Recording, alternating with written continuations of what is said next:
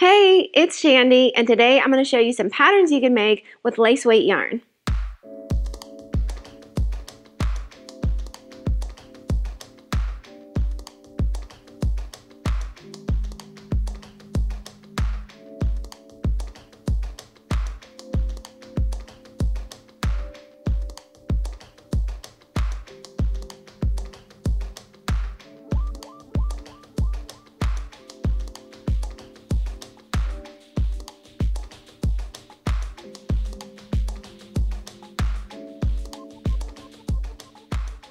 Hi, it's Chandi from ExpressionFiberArts.com. Welcome back to my channel. I'm so excited to have you here today because if you watched my previous videos, I showed you a brief overview of what the different yarn weights are: lace weight, sport weight, DK weight, worsted weight, etc., explaining what that means, and another video showing you how to look up patterns for specific yarns that you love.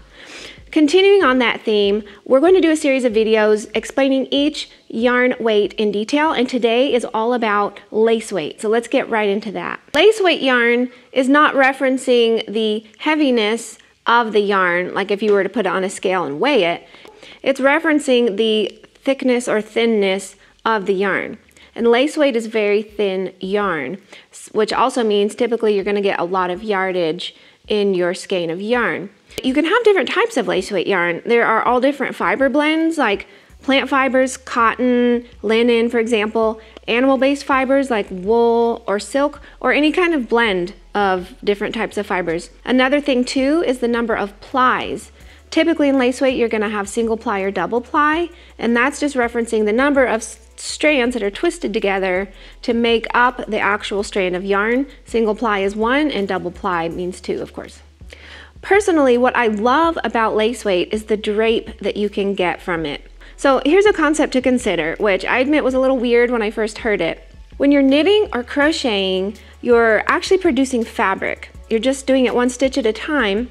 So if you think of it that way, when you use a thin yarn like lace weight, the fabric that you produce is so wearable, it's puddly, it's drapey, it's soft, and I really, really love that. So when you're making a shawl, like a wedding shawl, or just something for you, or a scarf, say a tank or a tee or a sweater, with lace weight, you're gonna get the most wearable, drapey, it's just gonna flow and be so elegant. I wanted to show you specifically today a lace weight yarn that I carry in my shop. This is my yak silk lace yarn that I chose specifically because of the gorgeous drape. So this is a blend of yak down, which is the softest of yak fibers, and silk. So yak down it's very soft, it's very, very warm, it's very insulating, and it's hypoallergenic, a very breathable fabric, which is wonderful. And the silk has a gorgeous glow, a lovely gleam to it. It's a very strong fiber, so your projects will last a long time. And it really soaks up the dye beautifully, so it just makes some gorgeous hand-dyed yarn. And when you combine the yak down with the silk in this specific lace weight blend, your projects are just gonna be so professional. They're gonna have a beautiful wearable drape that's really hard to beat. And that's why I chose this specific type of lace weight. I wanted to show you some specific patterns today made using the yak silk lace yarn to give you a better idea of what that looks like worked up and the soft drape that it produces. So this is a crochet pattern that I designed. It's a lovely shawl or a capelet that you wrap around your shoulders. And I designed it with a very open stitch pattern, and since I used the yak silk lace yarn, you can see it just flows and swings, and it has just a soft puddliness, I like to say. It's just almost airy and nearly weightless feeling because of that lace weight yarn. Next up, I have this cute little shawl. Now this one is different because I actually held the yak silk lace quadruple. So I held 4 strands together throughout the project to produce a little bit stiffer, thicker fabric. You can see the fabric it produced, it's a little bit stiffer. It's not as drapey as the single held yarn in the previous project, but even so, it still has a nice drape. So that's definitely something you can consider, is holding your yarn double, triple, quadruple, and you can create different kinds of fabrics and looks when you do that. Next up is a knitted pattern using the yarn held single. So this is a beautiful, super long scarf that has these lovely lacy panels interspersed with these stockinette stitch sections. And this really showcases how much you can make with this yarn since you have so much yardage. So you can see how long this one is. This was actually 3 different colors, but you can make so much with just 1 or 2 or 3 skeins of this yarn. And look at that drape. Look how it is just, like I almost can't even feel that. It's so drapey and puddly. Oh, it's just gorgeous. So that's a beautiful long scarf that was knitted using the yak silk lace yarn. This pattern is so stunning.